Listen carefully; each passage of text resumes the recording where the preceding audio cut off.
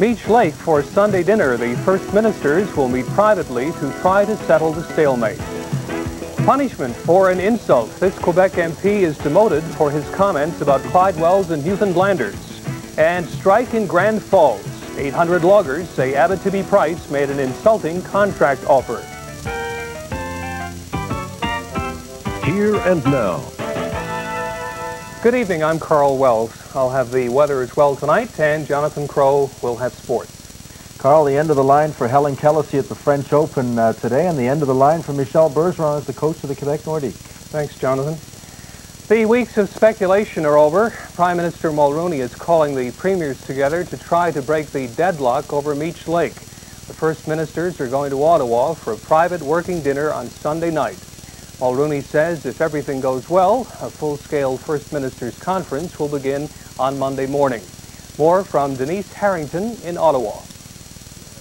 Prime Minister Brian Mulroney says he and the premiers have made enough progress in talks about Meech Lake to justify all of them sitting down together.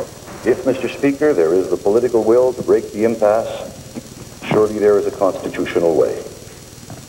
So I am inviting First Ministers to a working dinner on Sunday evening to find out if sufficient political will truly exists. If the dinner goes well, Mulroney says, it will be extended into a formal First Ministers meeting on Monday morning. The Prime Minister says there's a symbolism to the meeting.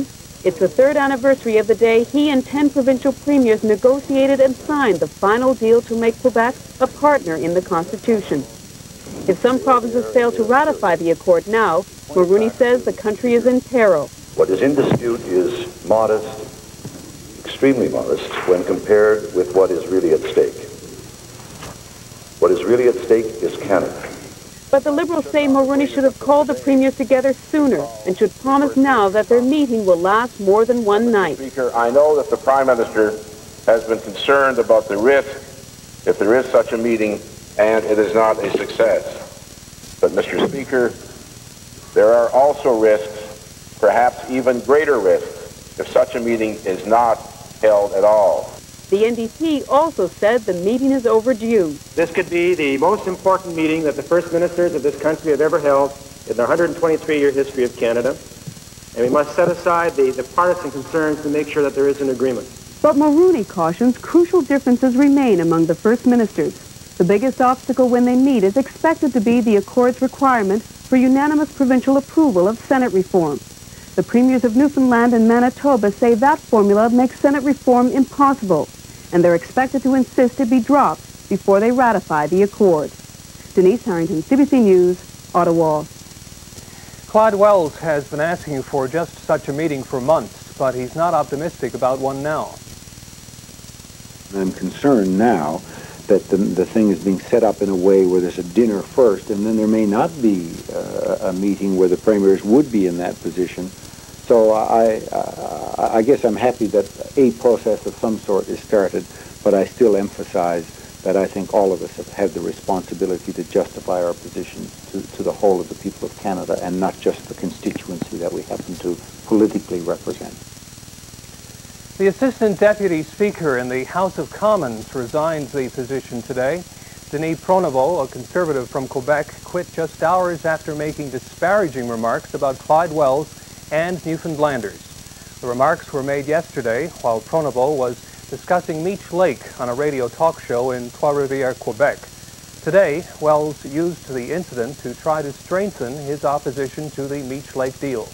Juanita Barry reports.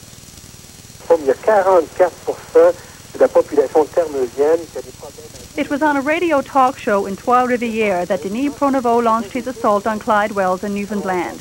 He described Wells as a mental case, a dangerous man, and called Newfoundland a third world country.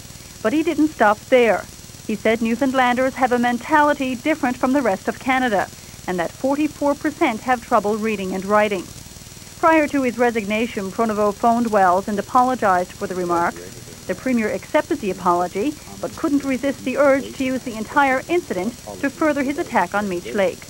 But I also said to him that, in fact, some of the comments you made make a far more eloquent plea for putting in place an amending procedure that will ensure a Triple E Senate to protect the economic future of the smaller provinces, to ensure that our people will no longer be living on unemployment insurance, and we can develop an educational system that will not leave our people with the highest level of illiteracy in Canada.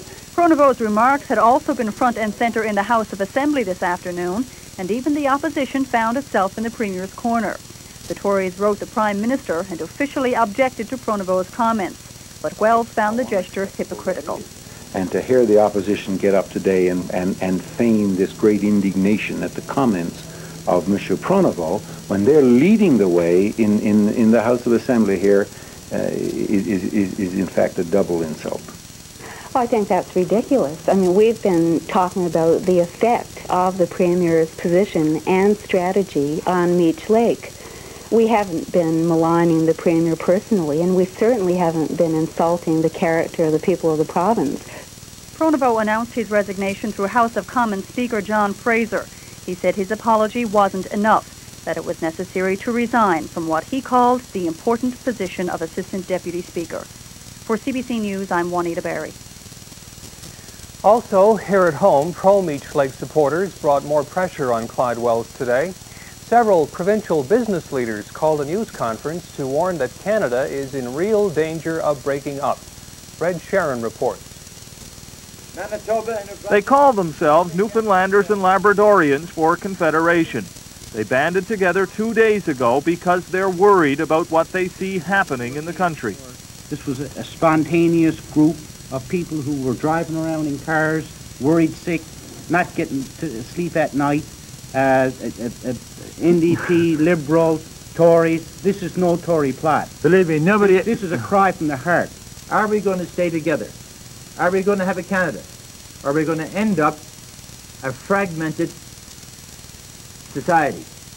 Millionaire businessman Craig Dobbin says there's no doubt the Meech Lake Accord is flawed, but the economic and political consequences of not signing it will be far worse for Newfoundland and Canada. Former New Democratic MHA Jean Long says the same thing.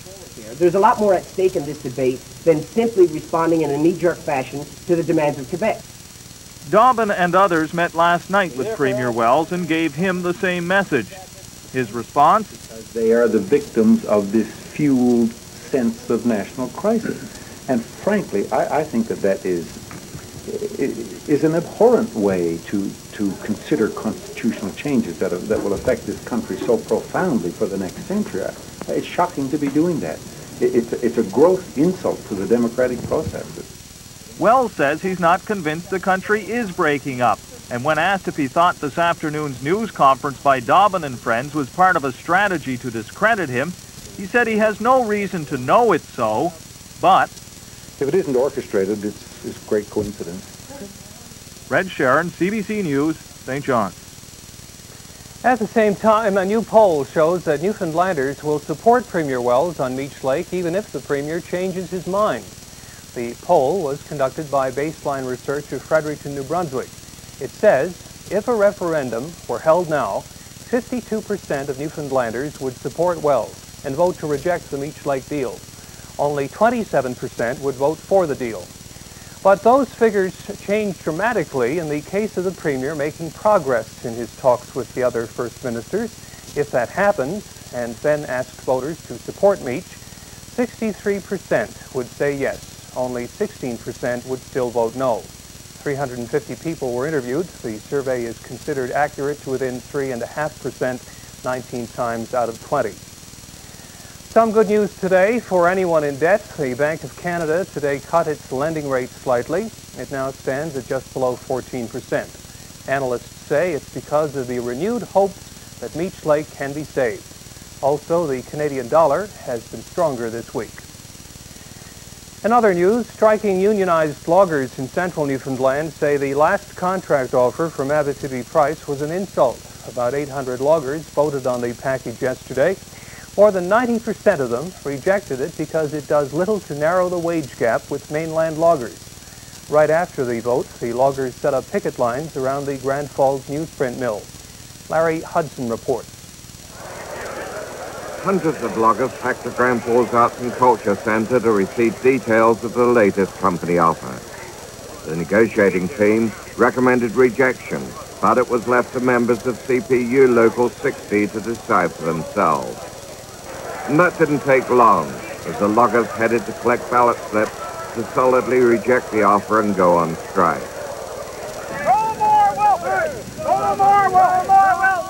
When the meeting ended, several hundred loggers carrying placards and chanting slogans marched to the mill. Practically everyone wanted a new deal on wages and benefits. Because there's nothing there for us. We want better wages and better pension plans. We're not getting no wages in the woods, and the pensions, we don't get nothing when we get off work. Within half an hour, a picket line was thrown up at the entrance to the company's wood yard, and the first trucks were turned around.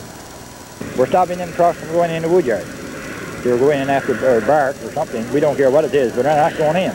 That's the name of the game. The loggers have vowed that not one stick of pulp wood cut by independents will be permitted to cross into the Abitibi Prize woodlot. And they say it's only a matter of time before the company runs out of raw material and is forced to come to terms with the union.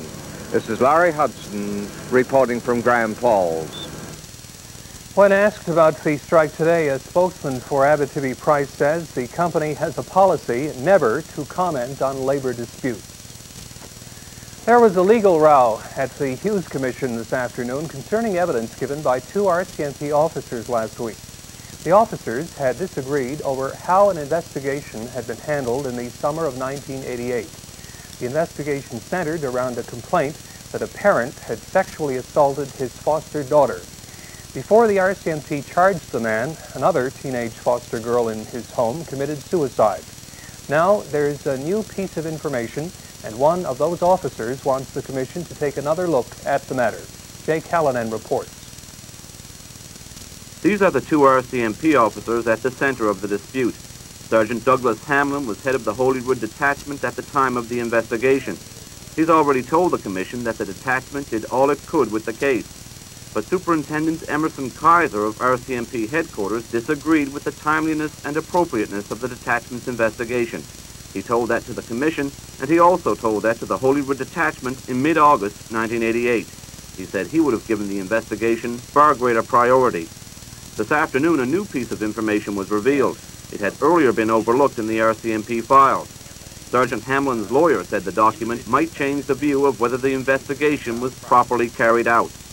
The reality of the situation is based on the piece of evidence that we've just entered, Exhibit RR1. We have a content at headquarters on the 2nd of September when they came back and said no further reporting is required at this time. But will that document make a difference in how the Commission views the incident? The RCMP lawyer didn't think so. I view this application as essentially a reduction of the Commission process to a personal matter, a personal disagreement. Commissioner Samuel Hughes appeared to agree. I'm supposed to be dealing with the response, whatever it was, and whatever the internal opinion of members of the RCM police may be. I won't say it's of no interest, but it's of no consequence to this inquiry. Hughes says he won't make a decision to call both officers back to testify until after he looks at his notes and reviews the evidence both officers have already given to the Commission. Jay Callanan, CBC News, St. John's. Tomorrow marks a big change for Newfoundland drivers. That's when the province will begin its new demerit point system. So drivers beware. Traffic violations will now cost you more than just money. Pamela Tennant reports. In this simulated exercise put on by police today, a driver is pulled over in St. John's for speeding. But starting tomorrow, drivers will not only be fined for moving traffic violations, they'll get demerit points as well. How many points you get depends on the violation. For example, failure to stop at a stop sign, 2 points. Not using turn signals, 2 points. Failure to wear seat belts, 2 points. And for driving an uninsured vehicle, 6 points. If a driver accumulates 12 points within 2 years, the license will be suspended for 2 months. For speeding, the number of points you get depends on how fast you're going over the speed limit.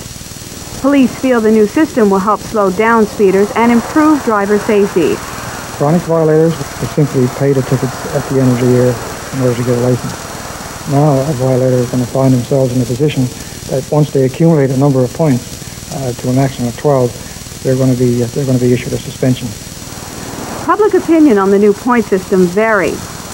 I think it'll be good for driving in Newfoundland. Why? I think it will make drivers more conscious of safety. So you don't think it'll make much difference? I don't really think so. I mean, in terms of traffic and speeding tickets and stuff at this point in time, it's a certain number of tickets over a specified period. You have possibilities of losing your license or substantial increases in fines and stuff. So there are already some deterrents. Like it or not, the new system goes into effect at midnight tonight. Any points that you get remain on your record for 2 years. Pamela Tennant, CBC News, St. John's. And coming up next on Here Now, Soviet leader Mikhail Gorbachev and U.S. President George Bush have started their Washington summit.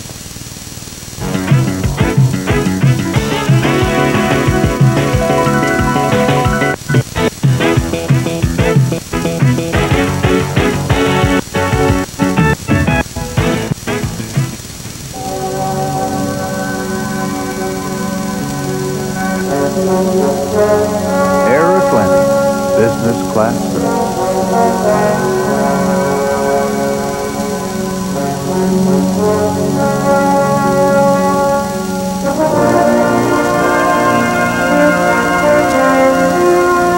Now, which airline are you going to fly? Our world revolves around you. Collins Home Furnishings are proud to announce the grand opening of their newest store in Kelligrews. And in honor of their 26th location opening Thursday, Collins are having a grand opening sale right across Newfoundland. This Wednesday through Saturday, get box spring and mattress sets starting as low as $299. Microwave ovens, $133 and up, and unbelievable prices on all your carpeting and flooring needs. Plus, there's no money down, no interest, no payments till November. Collins Home Furnishings grand opening sale happening now. This is one you can't afford to miss. When it's time for a bite to eat, our whole family loves the fresh, crisp taste of Purity cream crackers and milk lunch biscuits. They're so good, everyone loves them, with some jam or a bit of butter. Purity crackers are always fresh, always crisp, because they're made right here, just the way we like them. Purity.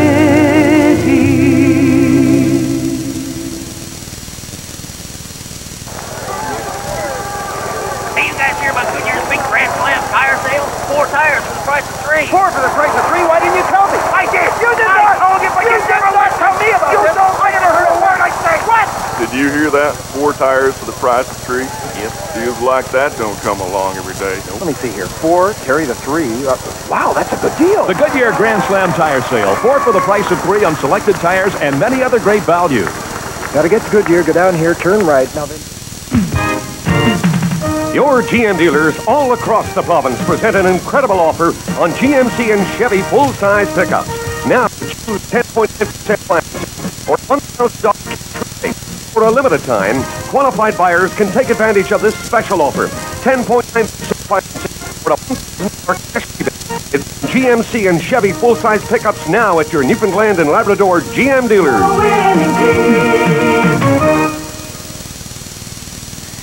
In Washington, U.S. President George Bush and Soviet President Mikhail Gorbachev have started their second summit meeting in 6 months. And they're talking about an irreversible period of peace between the world's superpowers. But the two leaders still have their differences, especially the question of where a united Germany will fit into world affairs. Tom Kennedy reports. It has already been billed the summit of low expectations. Mikhail Gorbachev and George Bush will talk over many issues. They'll sign several agreements as well that have already been worked out. But on significant issues, such as a unified Germany in NATO, arms control, the Baltic Republic, on these, it does not sound as though George Bush expects breakthroughs, just slow and steady progress. We're not going to solve all of the world's problems, We won't resolve all of the outstanding issues that divide us, but we can and will take significant steps toward a new relationship. And Gorbachev spoke of getting to know the United States and how he and George Bush are beginning a new era of history. The walls which for years separated the peoples are collapsing. The trenches of the Cold War are disappearing. The fog of prejudice, mistrust, and animosity is vanishing. Their first meeting was supposed to last 90 minutes, but it was more than 2 hours before they emerged. Later, the press secretaries for each leader met the international media. We were in good spirits, and conversation ranged across all of the issues facing this summit as a prelude to specific discussions to be held tonight, tomorrow, and Saturday at Camp David. Gorbachev went on to the Soviet embassy where he spoke to an invited audience of American intellectuals. It was a performance, really, an intelligent and seductive description of what he is trying to do politically and an explanation of why he must go slowly with some of his economic reforms. We have to start from the scratch because some people believe that a market is a speculation. And for you, speculation is a market. And you see what a change in our perceptions is needed. After lunch, Gorbachev headed back to the White House, and in keeping with his gregarious image, he waded into an unscheduled meeting with the media. What is very important is that Soviet-American relations become increasingly dynamic and substantive and also on a regular basis. That's very important. That does not mean that each meeting must become a real watershed and so on, but we have to move on the relationship for the benefit of the entire landscape of international. So don't expect every superpower meeting to be a watershed. It's more important, he said, that we get along. And with that, Gorbachev began a series of detailed meetings during which he and Bush will talk over some of the most difficult issues between the two countries. Tom Kennedy, CBC News, Washington. An Indian leader from Alberta is criticizing Prime Minister Mulroney for refusing to attend a national chiefs meeting. Jerome Morin, chief of a Cree band near Edmonton, says Indian Affairs Minister Tom Sidden has also not answered an invitation to attend the July meeting. Earlier today, the Supreme Court said judges must give generous and liberal interpretations of native rights. The ruling covers fishing, hunting, and land claims when dealing with federal and provincial laws. In New York, the fraud trial of Imelda Marcos is on hold for the third time in a month because she's fallen ill. The former Philippine First Lady, who has high blood pressure, collapsed during today's court session and was taken to a hospital. Marcos is accused of helping her late husband steal $200 million from the Philippine Treasury. After the break, Deborah Collins will be by for Intermission, and tonight, a look at a critic being snubbed by a production company.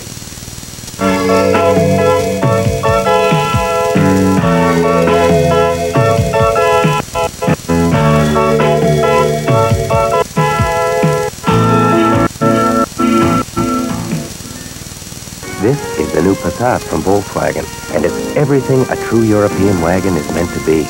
The way it looks, feels, and drives is distinctively European.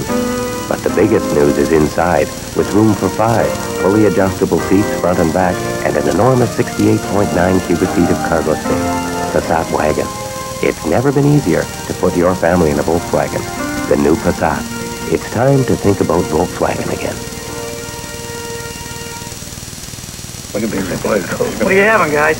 The usual. Bran flakes. Don't you usually get the usual? Usually. Now I eat Kellogg's Bran flakes. They taste good. So you're not having the usual? Nope. How come? Look, I'm trying to eat food that's good for me. You're trying to eat food that's good for you? Yeah. Bran flakes is a good source of dietary fiber, which is good for you. Whole wheat, which is good for you. And nutrients, which are good for you. So you think Bran flakes are good for you? Oh, there's even an echo in here. Kellogg's Bran Flakes. Good for you.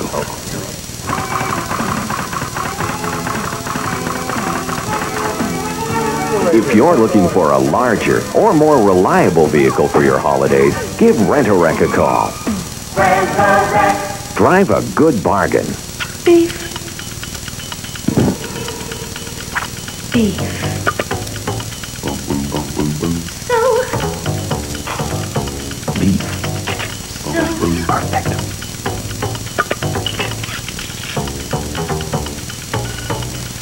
sourdough beef. Today, a serving of sirloin steak has as little cholesterol as an equal serving of roast chicken without the skin. So it's your beef. Beef. Hot news, hot dip. You can microwave Philadelphia dips. Hot tomato, hot potato, hot sauce. You can microwave Philadelphia dips. Heat them up in a flash and give your dish more dip. Hot sauce. Every day, you know there's nothing like it. That taste, Central Dairy milk, milk that makes your day. So live the wholesome way to Central Dairy's way for refreshment and great taste. Central Dairy's milk, milk that makes your day. When it's time to buy wine for all your building supplies, Hickman serves you better. You know we'll treat you right. From plumbing and electrical to lumber and building supplies, we've got the know-how, we've got the people. On Hickman's you can rely. Hickman's Building Center, Wi-Fi's in building supplies. And now it's time for Intermission, our weekly review of the arts with Deborah Collins. And Deborah, I understand that arts groups are stepping up the pressure on the provincial government to release a major review of the arts. That's right, Karl. It's now been 2 months since an Arts Review Committee submitted its recommendations to government, and arts groups say it's time for government to do something. To that end, the Writers' Alliance, in conjunction with several other arts groups, has written Premier Wells asking him to get involved. They're afraid the report has been lost in the shuffle on the desk of Municipal Affairs Minister Eric Dullidge. Obviously, the arts have been put into a portfolio, Department of Municipal and Provincial Affairs, which is really too large and spreading, and I think the arts just all too often get pushed off to one side. So is the Premier the key, do you feel? Well, he may well be. I think that the government hasn't, as I said, shown a serious intent in this whole area of the arts, funding of the arts, and interest in the arts. I think the arts are largely ignored. And I'm talking about art and artists. I'm not talking about building new buildings and so on. I'm actually talking about the working artists in this province. And that should change. Meanwhile, a spokesperson for the Premier's office says Wells has received the letter but wants to discuss the matter with the Minister before making a statement. Breakwater Books Limited of St. John's is $100,000 richer this week thanks to a grant from the Atlantic Canada Opportunities Agency. Breakwater plans to use the money to capture a bigger share of the North American market. The company will place particular emphasis on British Columbia, where the Minister of Education has already recommended 6 of Breakwater's publications for its school curriculum. Pathways, channels, and barriers. That was the theme of Art Month, now drawing to a close. One of the more interesting interpretations of that theme was made by art and design students at the Glovertown Regional High School. What began as individual projects turned into a 12-foot group effort, charting the different stages and pathways of life, and some of the barriers encountered along the way. Now that the month is over, the students are reluctant to dismantle their project and are looking for a more permanent place to display it. Bored with art? That's what you'll get at an art exhibition opening tonight at the Munn Gallery in St. John's. B-O-A-R-D, that is, as in board games. A traveling exhibition from the Montreal Museum of Fine Arts, The Connoisseur Within, allows visitors a chance to create their own art exhibit on game boards placed throughout the room. The point is to show visitors that the value of art doesn't lie only in the objects themselves, but in the hearts and minds of observers. This hands-on exhibit runs until June 24th. At the LSPU Hall in St. John's tonight, the latest offering from the Elysian Players. Miss Julie by August Strindberg began a 2-week run last night. Set on Midsummer's Eve more than 100 years ago, it explores what the director calls the jungle battle between the sexes, often quite graphically. Edmund McLean says the play should be viewed with an open mind. I hope the audience that comes to this know they're seeing a classical piece of theater, and as I'm always saying, come with your imaginations and your mind open wide. No, I don't do anything for shock value. It's not like a peep show, or you won't be here as a voyeur. You'll be here. Everything that's done in the play is for a reason. And this man was not about fear or hatred. He was about hurting. And I'm trying to show what that's like and what it can be like, and to be very honest about it. But Miss Julie didn't represent the only battle of wills at the LSPU Hall last night. In a highly unusual move, the artistic director of the Elysians has told a local theater critic not to review any more of their work. But as we see in the following report, that is easier said than done. The drama at the LSPU Hall got underway last night before the latest Elysian play even began. Theater critic Peter Gard came to the show. He wasn't supposed to, according to the Elysians artistic director Ed Martin, at least not in an official capacity. A month ago, Martin asked Gard not to review any more Elysian productions, that as a critic he wasn't qualified and wouldn't be welcome. Gard didn't listen. Ed just doesn't have that right. I mean, Ed has a lot of problems to figure out what he has the right to do and not to do. And he just doesn't have that right to tell somebody that they can't. He didn't have that right to tell me that I can't review his work. It all began with a recent magazine story about Codco, a Newfoundland comedy troupe, a story which turned into a bit of critic bashing. According to Codco, most local critics are self-styled experts, irresponsible, dilettantes, have little or no theatrical experience, and refuse to understand where Newfoundland writers and actors are coming from. 2 weeks later, Gard retaliated, calling the remarks abusive and claiming there are low and unfair things critics could say about artists but don't. That so-and-so is ignorant, that someone else is a drunkard, dishonest, lacking talent or taste. A few days later, Gard became persona non grata with the Elysians, and the issue became a headline.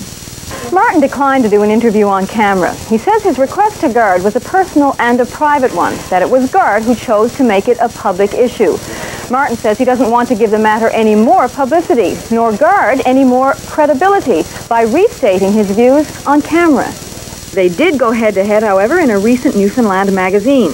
In addition to Gard's comments about what he could say about artists if he chose, Martin also took exception to Gard's acknowledgement that he sometimes reads other reviews before writing his own.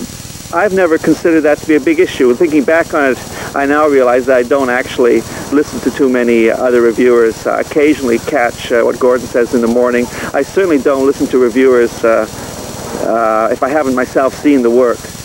Finally, Martin objects to Gard's claim that he doesn't need personal experience in the theater or its language to review it. I personally don't draw a big line between what a critic does and what a member of the audience sees.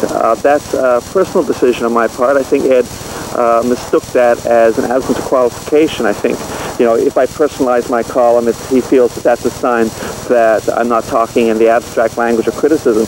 Gard attributes the whole thing to a poor review he gave an Elysian production several months ago. Martin says it has nothing to do with reviews, it's a matter of principle. Other critics in last night's audience were reluctant to get involved in the debate, the consensus being that it was not that serious, would soon blow over, and attention should focus on the stage, not the critics. As for Gard, he says he'll continue to review the Elysians despite being panned by them. He says no one but his editors and publishers have the right to tell him otherwise. The only difference these days is that now he has to buy his tickets. And that is for this week. Tune in next week when we'll have the winners of this year's Arts and Letters competition. Good night.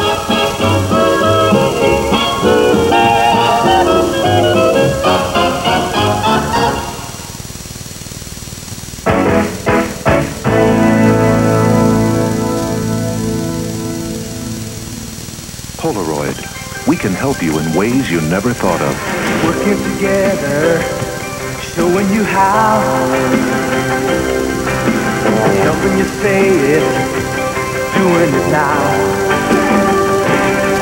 When the story's to tell, nothing works faster. We are the answer. Nothing works like Polaroid. Nothing works like Polaroid. This is it. Your Atlantic Honda dealers are going for the record and going all out. Honda's 1990 clear out is on. Save on Civics, Civics from as low as $9,295. Incredible deals on award-winning Accords, Coupes, sedans as low as $16,695. This is it, the incredible 1990 Honda Clear-Out. See your Atlantic Honda dealer. Our bottom line, it's never been better. Excuse me? Which scratch and win ticket looks lucky? This new game is taking off.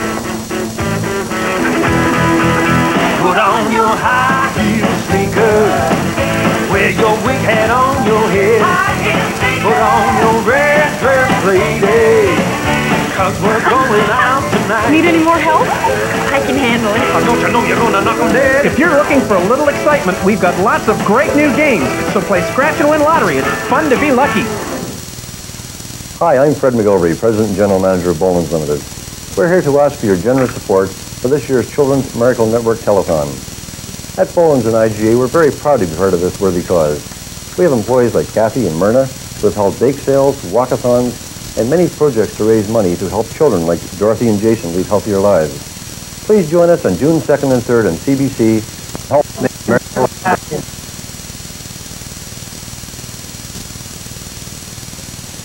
Hello, Ralph. Imagine visiting yourself in the future. Hi. Hi. You're me. Mm-hmm. We're us. 25 years later. How are we? Fine. We living down here? Winters, yeah. How can we afford it? Freedom 55. Freedom 55. Protection today, plus a financial program that works, so one day you won't have to. Freedom 55. Talk to a London Life representative. That'll be for you. Lloyd Shepherd took the stand today in his own defense as his trial continued in the Supreme Court in Corner Brook. Shepherd is charged with procuring and trying to procure a woman to have sex with other men and with breach of trust. Shepherd was a social worker. The woman who brought the charges against him is on welfare. In court today, Shepherd denied all the charges against him. Doug Greer reports. Shepherd said he never discussed sex for money with the woman who laid the charges against him. He said he never discussed sex with her. And he told his lawyer, Kim Howe, he has no idea why the woman would have laid the charges. One of the charges says Shepherd set up his cousin, Cyril, to have sex with the woman. Yesterday on the stand, Cyril Shepherd said he had had sex with the woman, but he set himself up. It had nothing to do with Lloyd. Cyril Shepherd said he broke off his relationship with the woman the day after Lloyd found out about it. Today, Lloyd Shepherd told the same story. He said he went to visit Cyril in his hotel room and found him with the woman. Howe asked him if he had had a conversation with Cyril about the affair. If you call an outburst of anger a conversation, yes, we had a conversation, said Shepherd. Shepherd told Howe he was furious with his cousin for having a woman in his hotel room. Howe asked him, "Did you tell him off?" "You better believe it," Shepherd replied. Another charge says Shepherd tried to set the woman up with the former Minister of Social Services, Tom Hickey. Today, Shepherd testified that he doesn't know Hickey personally, that he never socialized with him, and that he never tried to set the woman up to have sex with Hickey or with anyone else.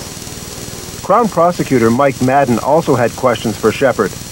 Madden asked Shepherd about his dealings with the woman in his job at Social Services. Shepherd told Madden that as far as he's concerned, he treated the woman like any other client. Shepherd will be back on the stand tomorrow. Doug Greer, CBC News, Corner Brook. A Liberal MHA came out swinging at the government today. Bill Hogan, the MHA for Placentia, was critical of the government's decision to not support year-round ferry service to Argentia. Hogan told a news conference today the decision was ill-advised. He says his research shows there would be little or no impact on other shipping communities in the province if Argentia got year-round service. When asked if he felt uncomfortable taking a stand against his own government's policy, Hogan said, "Not at all." I don't think just many Newfoundlanders don't know my position on the Argentia ferry. Like I say, I've been at it 15 years, and I'd be more surprised or disappointed if my government thought that I should not express my opinion on this subject. I've been with it a very long while.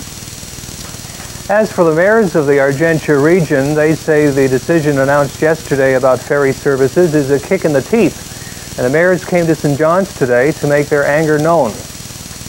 We are frustrated, disappointed, and damn angry that this government could place political expediency and the interests of their business friends above the greater good of this province.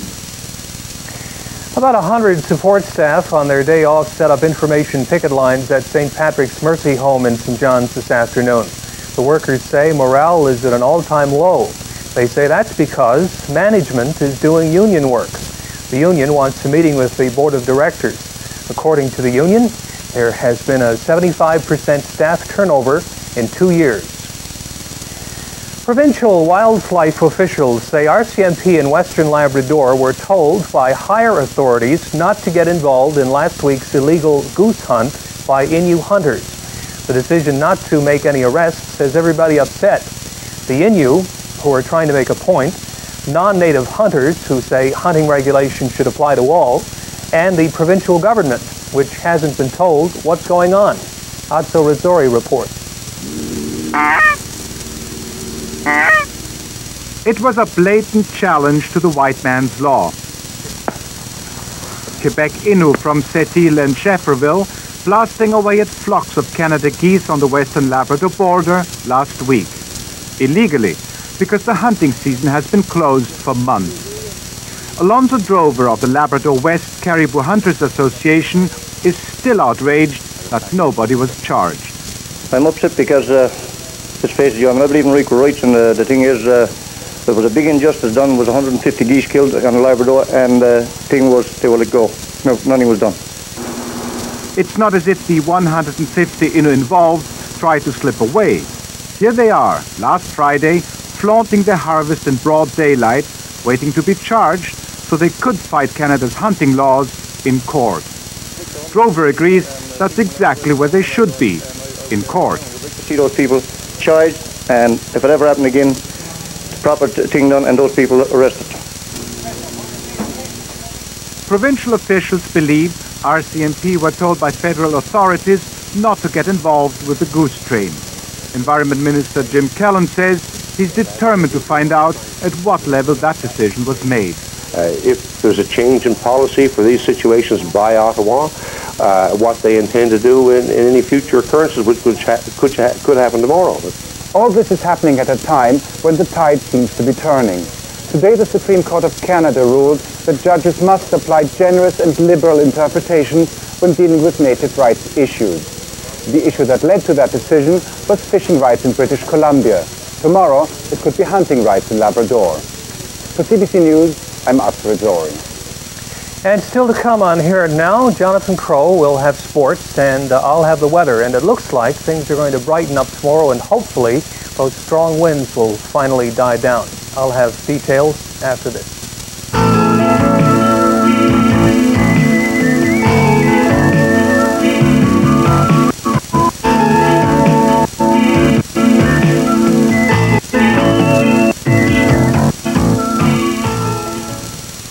Dear Spears Optical, my daughter told me about your service. And she said your prices are really good. Eyewear can be a big expense for someone my age, so I took her advice. And my new bifocals cost me only $99. I was also impressed by your selection of frames and the courteous service I was given. I don't know who that daughter of mine turns after, but she is one smart cookie.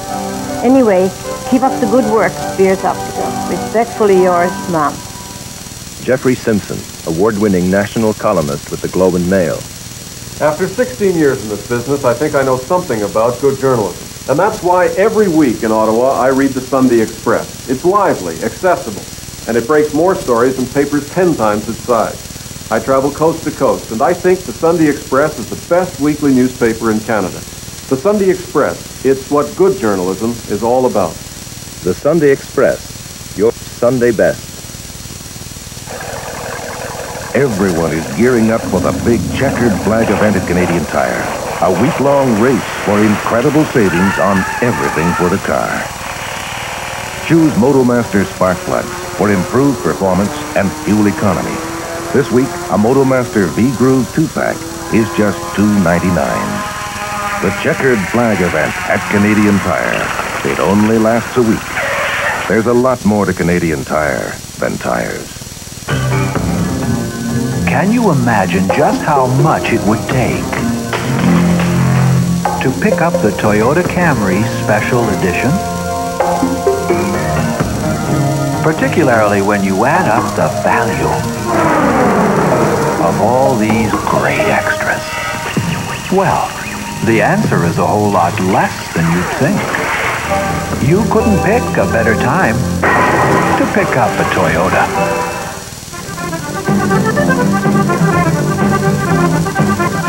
Newfoundland fishermen have great respect for the sea.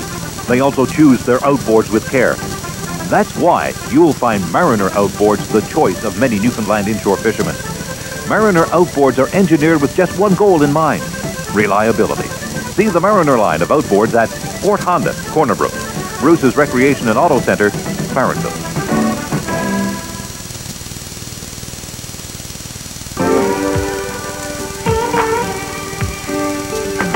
You can go as far as your heart can see, be on any road that you want to be. It's your day, you're on your way, with that song. Now is the time for celebration, you're on your way, with that song. It's your day, you're on your way.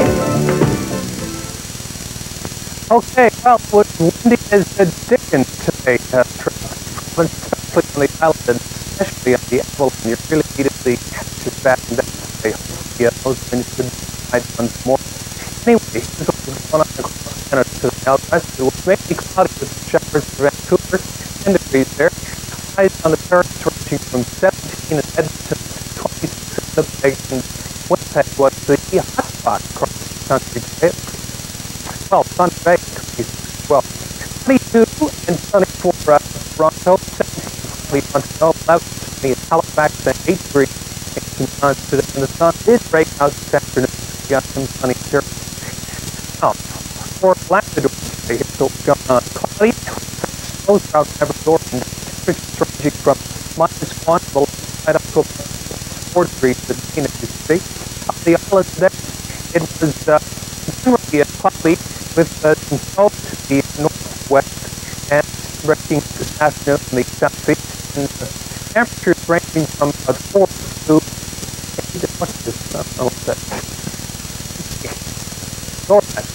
8 and good. Anyway, we have a low pressure system over us, as you might expect. This is what was responsible for all of the wind the island got today, and that's going to carry the clouds with it into the northeast tonight, up into Labrador and the northern part of the island, and unfortunately it's going to carry some precipitation with it as well. Snow is in the forecast for the Bay Vert, Northern Peninsula, and about the southern half of coastal Labrador, anywhere from 5 to 10 centimeters accumulation. Can you believe that in May? The wind will not go, however. It looks like still a windy night for the island and Labrador. Gusts to 90 for the Avalon, gusts up to around 90 for the southern half of coastal Labrador as well.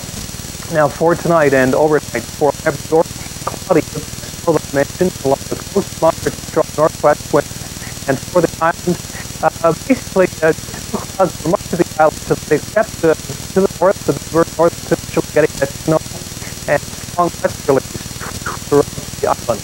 Horrible. For Labrador, it's going to be generally cloudy. However, some clearing will take place tomorrow afternoon.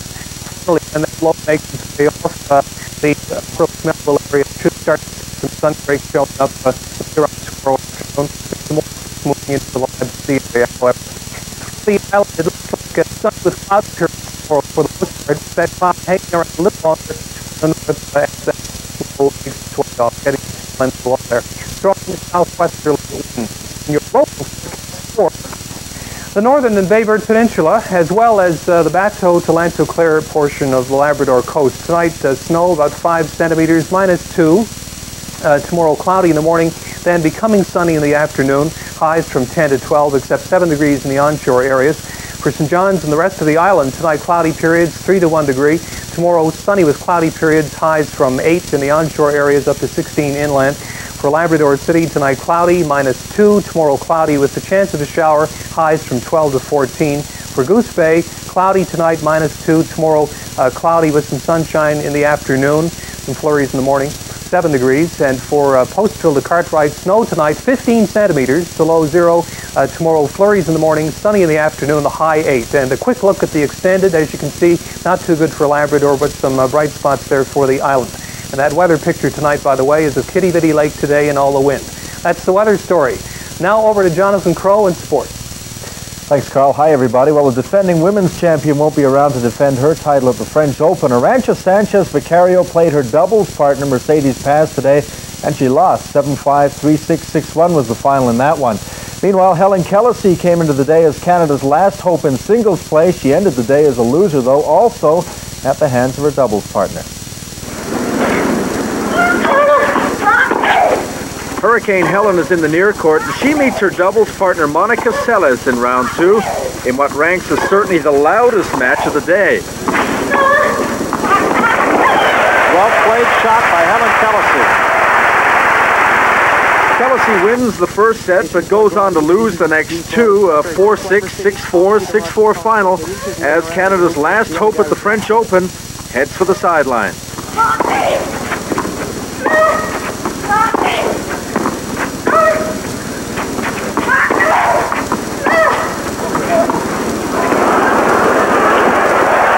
That was a great shot. Everyone the strokes. Cammy McGregor takes on fellow American Jennifer Capriati. Capriati in the near court is 15 years old, but already she's making shots a veteran would be proud of.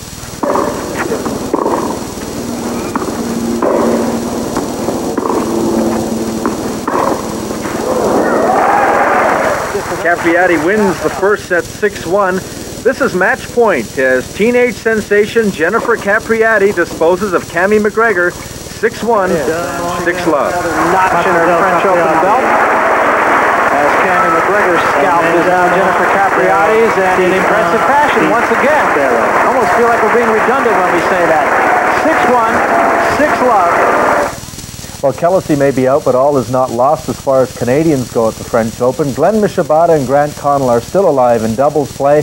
They beat the Australian pair of Patrick Galbraith and David McPherson 4-6, 7-6, 6-3. Well, a year ago, Michel Bergeron was hailed as the man who was to lead the Quebec Nordique out of the NHL's wilderness. Today, he's unemployed. The Nordique fired Bergeron this morning, and it's expected they'll replace him with former Minnesota North Stars assistant Dave Chambers. The club has offered Bergeron a broadcasting job, but he hasn't said whether or not he'll take that. Well, the Expos stayed within striking distance of the National League East lead last night. Tim Wallach led the way against Atlanta and kept his club within 4 games of the first-place Pirates. Here's Bruce Dobigan. Braves up 2-0 in the third inning, and then Ronnie Gamp, the little outfielder, gets into this pitch from Bill Sampson, and it's 3-0 for Atlanta. Get that one a long way for a little guy. In the fourth, the Expos start to come back. Tim Wallach gets into a high-hanging pitch here. He takes it over the wall in Fulton County Stadium, and it's 3-1 for the Braves.